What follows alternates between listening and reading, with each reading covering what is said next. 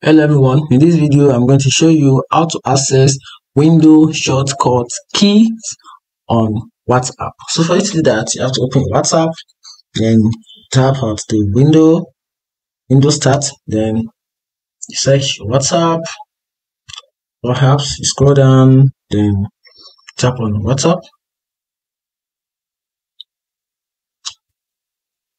Okay, good. So once WhatsApp is opened, then you tap out the gear button. Then at the last option, second to last option, under settings, then you tap out shortcuts. Then from here, you can have the list of the shortcut window keys that I can use on WhatsApp. Like for example, if you press this control keys, which is Control N, it's going to open a new chat for you. Then if you tap out Control W, it's going to close the chat and others like that. If I leave the helpful, like and follow for more.